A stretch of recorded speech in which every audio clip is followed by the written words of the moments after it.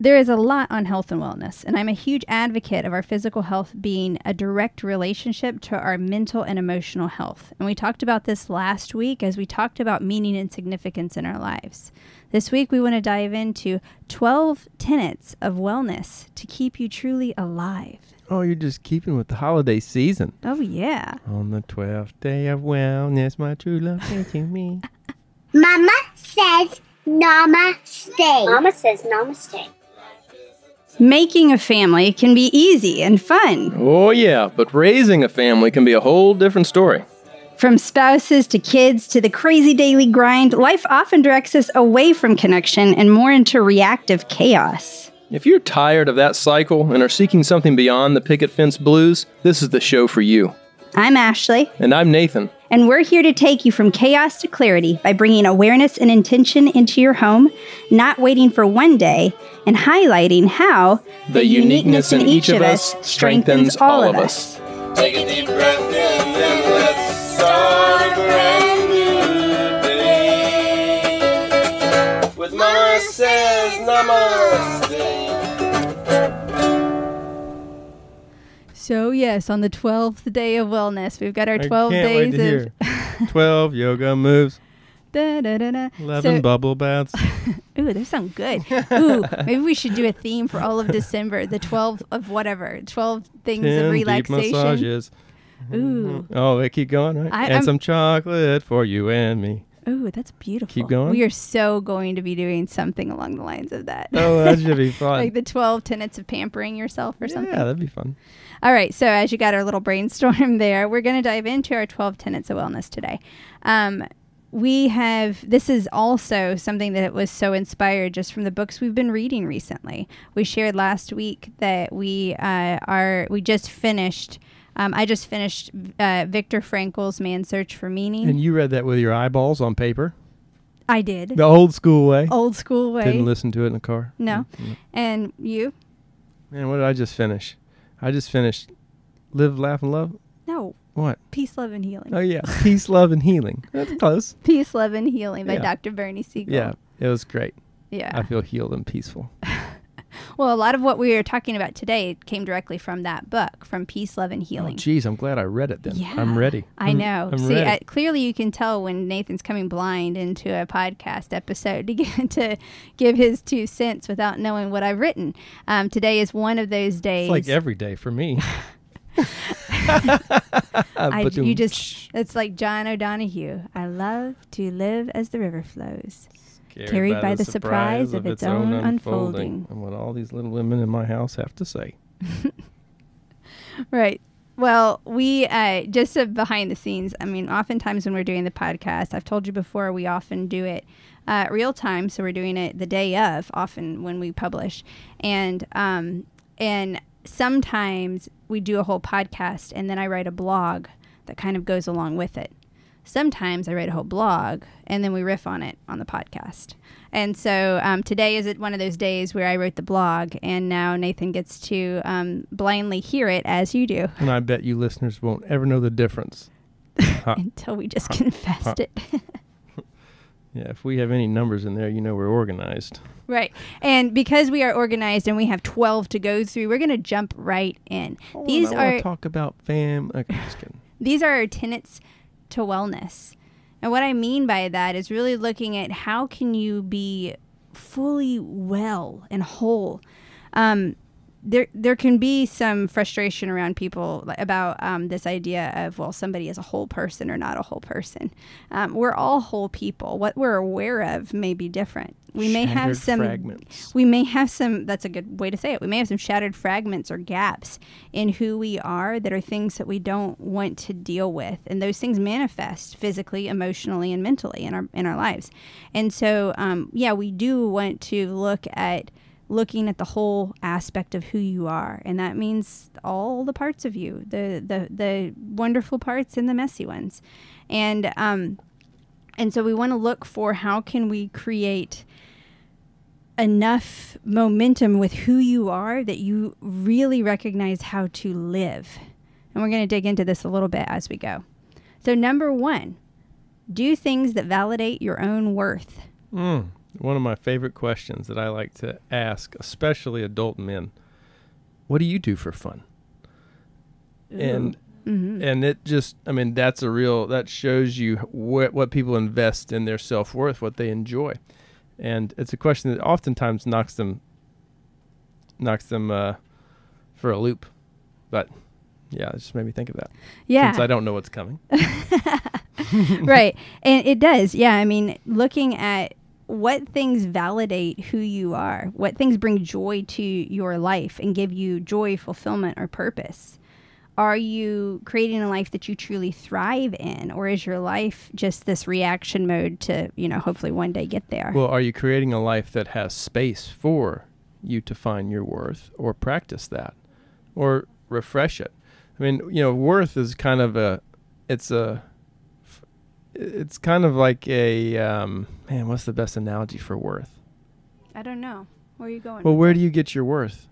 Like, mine doesn't come from one thing. It's like Right. it's a motley crew of flavors of things that I do. Like, I get self-worth from helping people. I get self-worth from giving Yes. advice. I get self-worth from getting advice sometimes. Mm-hmm. Or reading something and saying, okay, well, that makes me feel better about this situation that I was struggling with, or whatever. It's not just a clear, you don't go to work and get your self-worth.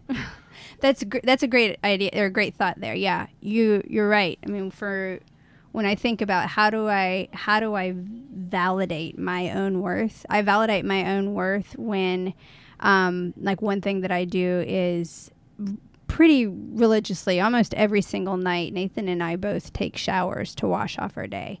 Yeah. And I enjoy having a shower by myself, which doesn't always happen in, campgrounds and lots of kiddos and everything else. I'm not always showering by myself. When I go and I say, I'm taking a break, I'm doing a shower all by myself, I go in there, and years and years ago in 2015, I did Reiki, and I did the first level of Reiki, became a Reiki practitioner, and didn't know if I was going to do anything with it. And it was so incredible and healing and valuable for me at a very difficult time in our lives. And it was the perfect timing for me to learn it, and because it was something that I was able to work on with myself and with Nathan as we navigated some big, A terrific explosion of our reality. yeah, that's a great way of saying it. Yeah, our reality had exploded in front of us, and it helped us. So now, one of the ways that I validate my own self-worth is when I go in that shower, I Reiki myself, and I do energy work on myself.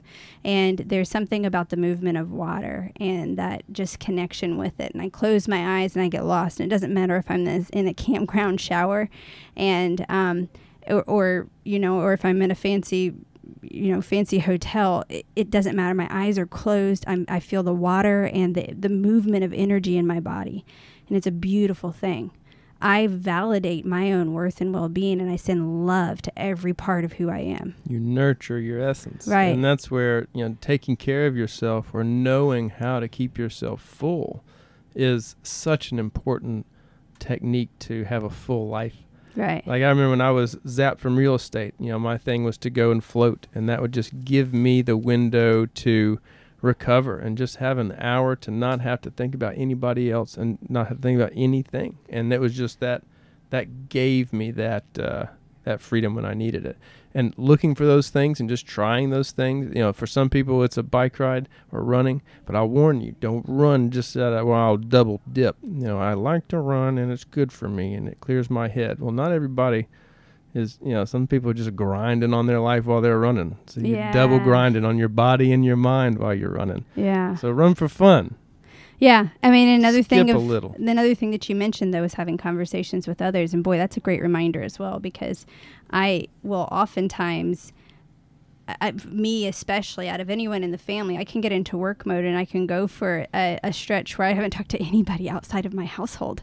Yeah. And when I hop on my calls for 48 days, when I'm doing my coaching sessions with clients through Mama Says Namaste, and when I am working on, or when I'm out walking around at the campground and I'm volunteering and everything, the conversations that I have, the interactions with others is a great reminder of my own worth, because people are taking the time to have a conversation with me, and I have something beautiful I can say. I can share some light and some love with someone else, and those are also, great ways. So yeah, I can find that through engaging with others or in completely going within.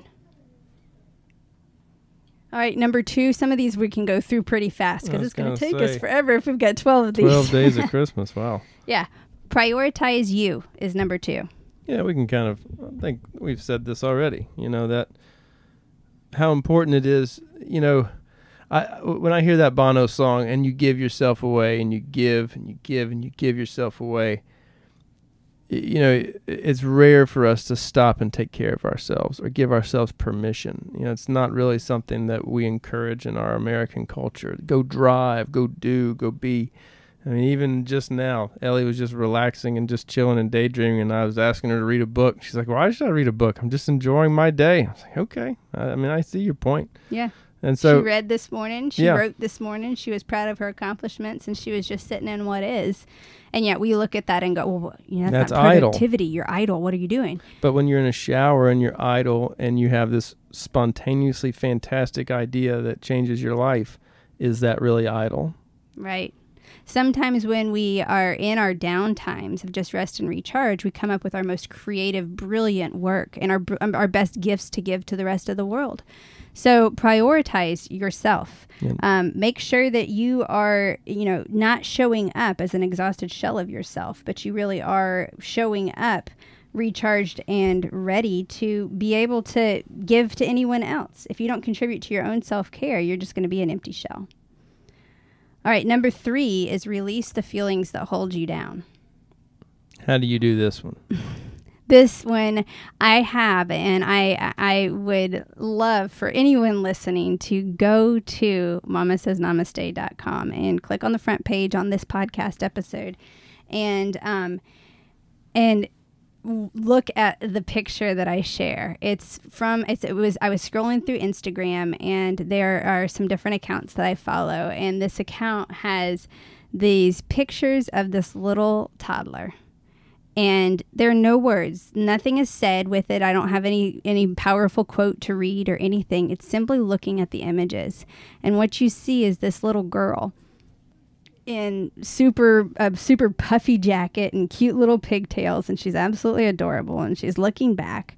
And then the next picture, the next image is her, looks like she might be asking for something. And I don't know for sure if there's a deeper story to it, but I imagine, knowing my sign language and everything, I imagine that she's signing more in that she wants something. And the next picture is clearly a look on her face that says she's not getting what she wanted. Rejection. The next picture then is her all-out frustration. Head back, eyes closed, mouth wide open. She's wailing.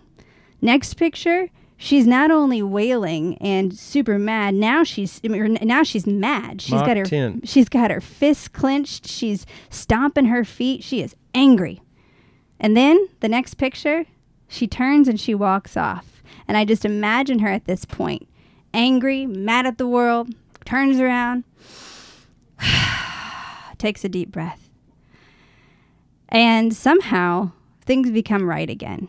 She goes through all the emotions of the letdown of what she thought was going to happen, and things turn around. And the last image is her facing the camera again with a kissy face, and she's doing blowing a kiss to the camera. We're doing duck lips and mad. I don't think so. I think it's a go cute with the one. Kiss. But I love, and I'm writing a story for these images, but the images so convey a beautiful message, I think, of how to fully feel the feelings. It's okay to be angry. It's okay to be sad. Where are you going from there, though? Is it something that you sit in the stew of, or is it something that you allow to pass through you? Yeah, and I think the passing through, a lot of people get confused and like, well, how do I do that? A lot of times I've found it's just sitting with a feeling and not not telling yourself you're bad or, grinding yourself on that like a cheese grater. You just sit with it and just say, okay, this is it. Yeah, if this was it, if I was this way for the rest of my life, all right, I'll just accept that. And gradually that feeling is going to go away. And you'll find that you're not that feeling forever, that these feelings are like waves that just come up and go. And you know how when you're at the beach, there are those waves that you're trying to keep your feet from getting dry, and you go back and forth and back and forth. And there's that one wave that takes you by surprise and swings you way back up the beach, maybe even gets you a little wet. Those are those emotions that feel really strong, and you've got to run back and just sit with them for a while. But they will recede, and you can move on into another emotion, because happiness is the same way. It will come up, it will swell, and it will recede. And I have to ask, again, we won't be spending as much time on all of these, but for this one and with this feeling, and when we're talking about health and wellness literally here, can you share a little bit about when in 2020 you experienced facial paralysis? Oh, yes. I got a tick. I got bit by a tick, and I had Lyme's disease that was really progressive, and I didn't really know it. And so I woke up at like 2 o'clock one morning, and I went to the bathroom. I looked in the mirror, and half of my face didn't work. And I thought, man, maybe I'll just go to sleep, and it'll be gone when I wake up. And it wasn't. And I woke up, and Ashley was like, oh, man, that's not looking good. And it kept getting worse and worse. And so I went to the doctor, and he was like, man, you're young. We just got to, we don't even have time to we can't even test you. We don't have time to run you through tests for Lyme disease. We need to go. Yeah, we need and to I remember just it. kind of accepting, like, okay, this is just the way it's going to be, because I guess I didn't really realize at the time, or I knew it. I didn't realize it was that high, but recovering from it was pretty minimal. I was just like, okay, well, this is just the way it's going to be. And so I'll just deal with that. And so I was just genuinely me, to the point where it kind of scared the kids, because I would just laugh and just be me with this wild face, because I was like, well, we got to get used to it, so might as well try it out and see how it works. And slowly after I did that, it just a little bit by little bit, I can move the corner of my mouth, then a little bit more the next day, and a little bit more the next day. And so it only stayed really bad for maybe 3 or 4 days. But it was bad enough where I couldn't close my eye. I couldn't hold water in my mouth. I couldn't drink. I had to really manage to, eating was a real challenge. I thought, well, that's just the way it's going to be. I guess I'm going to be eating soup for the rest of my life and I have a napkin on my belly. Right. And I think that, before you'd had that, you've shared before about when you have had like a massage therapist was working on a knot and it was super tight and you shifted your attention from I'm going to fight this knot and get it out to I'm going to love this knot. I'm going to just give it appreciation and love for what lesson I can learn from it and let it go. And when you did that, the therapist just felt the release. It turned in like soft butter. It went from hard butter to soft butter. It was I felt it. It felt like there was a little person holding on to some meat and let go. It was the wildest feelings I've ever had. And I've tried to replicate it at that severity before. I've never been able to do it where I just like unfolded a cinnamon roll. It was like crazy. But I think that idea was what then you carried into when you had the facial paralysis. So it was like, okay, I can fight this and I can be pissed off about it, and I can where I'm at. Force my body to defy this. This is not going to be who I am, or I can work with it and love it. And so when you accepted it, it doesn't mean like you didn't work your face. You were working your muscles and you were experimenting with what you could move constantly, but you were doing it with love and acceptance and hope for discovery. What can I discover? What movement could I do that, and so with those, though, so much of that mindset was such a powerful contributor to your healing. Yeah, I totally believe that. And I've seen that happen over and over, where just, accepting, okay, this is it, and this is how it's going to be, or just letting go of the fear of, well, this is going to limit. Once your heart and head go into limitation or woe is me, that's some murky quicksand. All right, number 4 is focus on what you want. Now, obviously, this one is pretty self-explanatory. We all have a natural negativity bias, and that's okay, because that helps us remember, when we get hurt and helps us to prevent the same thing from happening again. But it can be really easy to then fall into, that's all we're seeing is all the things that we don't want in life, which is a clear affirmation of bringing those things up again. That it really can help to make those things show up more. So think about what you want and start creating that. Start going ahead of, start expressing gratitude for those things that you want in life as if you already have them, and see what happens when your mindset is more on the positive of life versus those things that you're wanting to turn away from. Where your focus goes, all your energy flows. Yeah.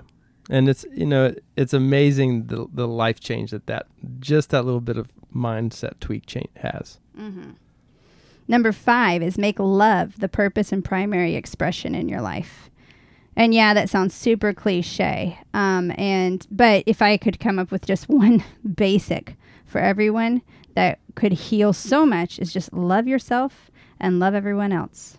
That doesn't mean you have to love every action that they do at all. Maybe the only thing you're loving is just recognizing the fact that they are human too, with all of their flaws and vulnerabilities. Yeah, I mean, just even accepting, when you see something that frustrates you, there may have been a time in your life where that was you, right, where you did that. I've done that. And that's a lesson that they need to learn, or that somebody else needs to walk through. And so how could you help that person through that situation rather than they're wrong, shame on them? And I get caught up in the same thing. Like this place here makes me a little grumpy because, there's people, you bark orders and you can get into this kind of like, we got to protect our seatbelt, that kind of thing. Mm-hmm. And you forget you can forget the humanity side of it, that everybody's just trying to have fun and a good time. Right. And we've had more times where we've come up and, just recently we were patrolling our beach, and one of the things we have to do is kind of keep the boaters away from the beach area where we have swimmers and keep them back. And if they haven't paid to be a part of the park, they can't be within a certain foot range of the beach. And so we had a boat that was pulled up to the side, and we saw clearly that there were some people kind of hiding out on the beach, hanging out, enjoying it. I mean, we could have gone over there and jumped down their throats because they're on property that, they were doing what they weren't supposed to do. Well, we just went in and checked in with them, and come to find out, they'd already talked to the park ranger earlier, and they were mortified that they were that they had done something wrong. And we had a great conversation with them, and they really quickly were like, we recognize we want to be a good example for others, and we don't want to I want others to think that this is okay. Yeah. So, it was just one of those where, before we just jump down that everybody's out to get you or sneaking around or untrustworthy, what if we assume the best of them? What if they really were a sweet couple who's been coming to the same park for 30 years and always sitting in the same spot to watch the sunrise, and they didn't realize that there were some rules that had changed? Yeah. So, you don't know. All right, number 6 is create fun in your life. Clearly, Nathan already brought that up earlier. Yeah, jump ahead, what was on the thing. Yeah, so bringing fun in your life, and how many adults could answer that question? That's the number 1 challenge for you right there. What do you do for fun? What would you say? Are you doing it? Can you answer that? And when was the last time you did it? Number 7 is healing the past and letting it go. It does not mean you have to dredge everything up, call everyone out who's ever done anything wrong to you, and, and just do a rampage of clean up, clear out. Sometimes it can be it's 100% within. I went through an incredible healing journey this year of going back into my past and processing through things. And I had a book that was my biggest therapist. I listened to a book and I cried, and I read my old journals, and I wrote other journals, and I walked, and I did Reiki healing in the shower, and I did all of these different things to work through it without ever calling out anybody. I mean, some of my pains were, it was an old boyfriend from high school that was a bad relationship. Well, do I really need to go track down that person and let them know that they hurt me? I don't really. I'm okay. No need to reconnect. But I was able to feel and let go and recognize, this girl that I was at that point, I carried a lot. I carried a lot of heaviness, and I'm ready to love that girl and tell her we don't have to carry that anymore. And so therapy is there's so many ways of doing it. And it could be having a conversation with a friend or a loved one. It could be reading a book. It can be going to a counselor and really processing because you're stuck and need to kind of dig in a little bit as to what's holding you back. It can be going to a coach like me and really having a conversation and moving forward. But holding on to the past is simply that heavy luggage that keeps you from moving forward. So heal the past and let it go. Determine what's really worth holding on to and how is it serving you now. Yeah, what are some of those feelings that honestly we drug up and slap our faces with that you don't really enjoy? It's Right. almost like self-deprivation or it's just, it doesn't always help.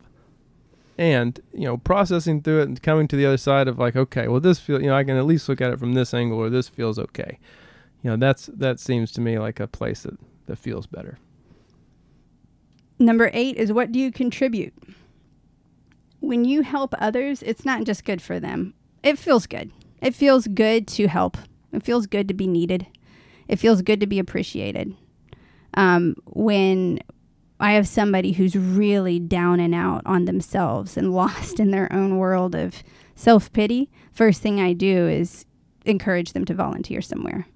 Go get involved somewhere else. Pay attention to something beyond your own pain and recognize that there are others out there that may be a step behind you that can use the healing that you can offer. Yeah, one day at a homeless shelter volunteering will kind of show you where life's situation really could be. And in healing others, or in helping others, it so gives us a burst of energy and feelings of worthiness and feelings of hope and feeling good about doing something right and kind for someone else. And all of those things, they help so much with your own health and well-being. And it requires bravery. You're putting yourself out there and being willing to connect with another human being. Mm-hmm. And it can be, don't let that be a deterrent. Have that be a great test of bravery and practice. Right, because when we think of others and how we impact them, we become more conscious and aware of the bigger roles that we all play in each other's lives. Now, number 9 is commit to health and well-being. If you don't believe that you have the potential to be fully healed, you're not going to. Right. It's just that simple. Your belief systems definitely impact you. And we read story after story, and actually in both books, in Man's Search for Meaning and in Peace, Love, and Healing, that were stories of medical miracles, people that by all means should have died but didn't, and then people who probably could have made it but didn't because they just decided they were done. Yeah, they accepted that this is my death and I'm ready to go. And that was the interesting thing about Peace, Love, and Healing was, and just kind of that commitment to well-being. Well-being, if you think about that word, is your being. What are you being? What are you doing every single day that is adding value and making you feel good and special? And are you encouraging that part of yourself, or do you go into the day and just get yourself beat up every day? And I used to be in that space of, kind of the martyrdom, and that I thought that's what feeling good and helping was giving all of myself away, until I realized how little I was giving with a third of a cup of myself prepared to be there. Yeah, notice we have prioritize yourself before we have giving to others, because we're not suggesting martyrdom. I feel like Nathan and I both live in a lot of ways with a focus on giving and serving others. And we have very clear boundaries on our time and our recharge in order to be able to do that. And so when people say, oh, you're so generous, I'm like, because I have been very conservative with my own time, because I have held back and said, no, this is where I need to recharge so that I can give. This is where I need to build up our nest egg so that we have the finances to be able to donate. It's where I've taken that time to leave and go get a good night's sleep, because I'm not going to be able to help if I'm drained. Well, I think it's that's what we taking care forget. of yourself so you can give better. That well-being nest egg. That's a great example of, if you think about money and energy as the same thing, you have to do things to get money, and you have to do things to get energy. You have to go to sleep. You have to eat good food. You have to stretch your body and move it. You have to love yourself. I mean, these are all things that you have to do to show up. Mm-hmm. And so it's so easy to just, I just remember grinding myself and remember thinking I was going to last forever. But, we all ripen at different stages. So number 10 is accept growth opportunities. There you go. Are your trials and tribulations your excuses you're trapped in, or are they stepping stones for your growth? Your life is not always going to go as planned. Life is messy. You're going to have those times that it seems like it is an absolute valley and it's way more struggle. There's failure, there's rejection, there's disappointment, all of these different things. Where do we go from here? Are you going to sit in the stew, or are you going to look at what can I learn from this? What does this make possible? There's a whole section in the Peace, Love, and Healing book that talks about that, and how these people, who share that their disease was their biggest gift that they got because of what it awakened in them. We hear these stories time and time again about, I'm so grateful for this horrible thing that happened, losing my legs, being diagnosed with cancer, our reality explosion was the greatest thing that ever happened to us, or to me. Yeah. When our whole idea of what was happy family and comfort at home kind of shifted. That was something that, it's not that we want bad things to happen in our lives, but can we look at what lesson and what opportunity is in it to be able to make it something powerful. I mean, I look at so many people, for example, when it comes to actual physical illness, how many people are spokespeople, with cancer, or people with that are amputees, or that had some form of disability, and and it's become their message to the world. Yeah. Their message of hope to the world. And we see all these elements of inspiration in it every single time. It's a person who has chosen to see what is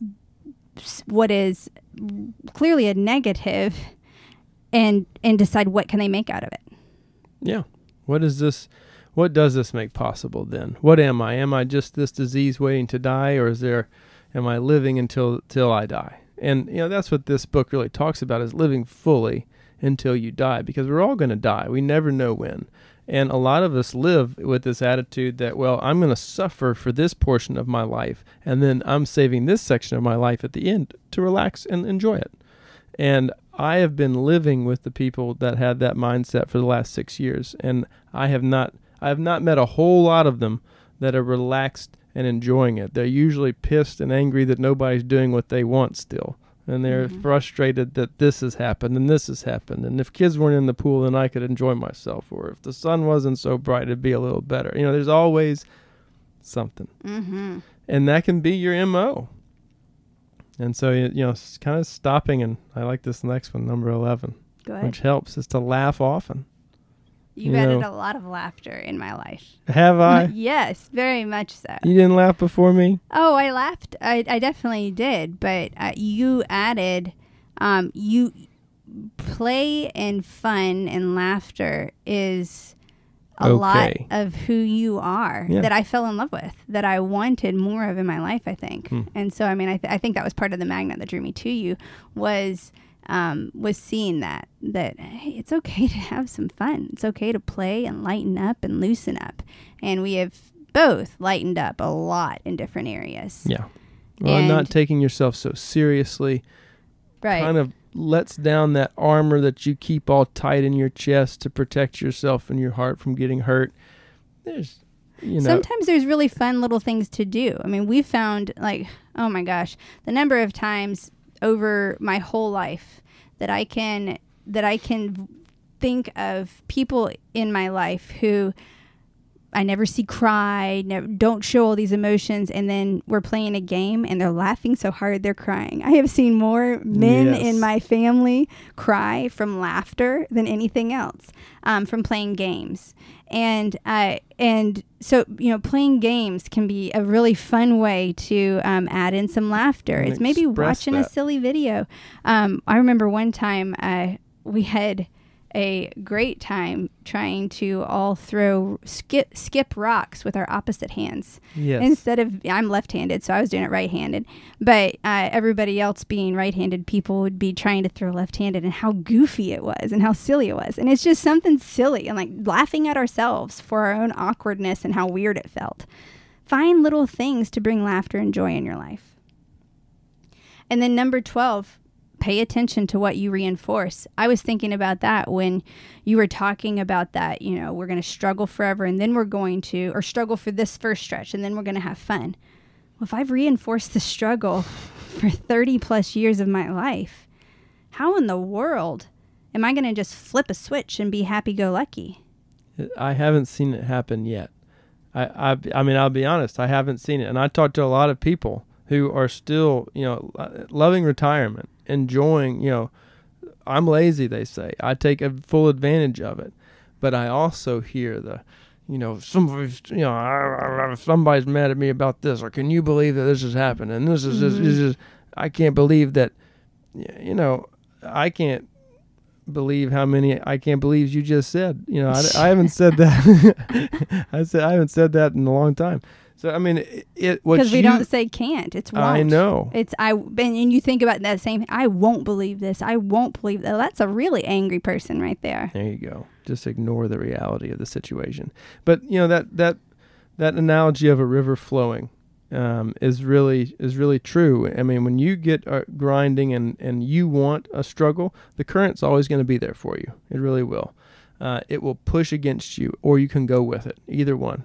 I don't know about the fine line of perseverance and when you drop off. I mean, you probably will hang on longer than I would for way more. I like to just, okay, fine, we'll see what's next. That has something to do with personality styles and our different drives and ambitions and the things that we are skilled in.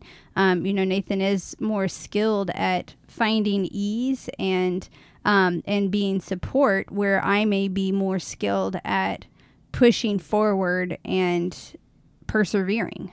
Yeah, absolutely. So they're different strengths, and they're valuable in different scenarios, and can be a negative in others. Yeah. So you see how you use them.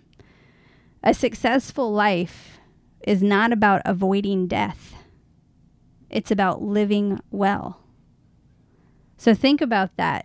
What are you reinforcing? Are you reinforcing how you are living well? Or are you reinforcing how you just don't die today? That's a very different approach toward life. So our challenge is to pay close attention to this list. Let me read them again. Number 1, do things that validate your own worth. Number 2, prioritize you. Number 3, release the feelings that hold you down. Number 4, focus on what you want.